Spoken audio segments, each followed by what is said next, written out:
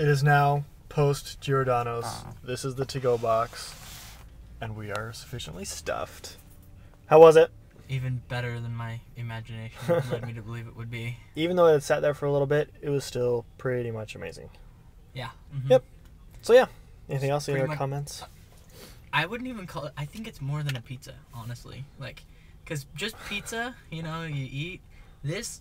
I almost felt like I was eating some sort of new food. It was that good, that different. It was a masterpiece. It was, yeah. Lots of cheese and delicious crust. I thought it was like a new Italian food, rather true. than just pizza. It's true. Good deal, good deal. Any other comments?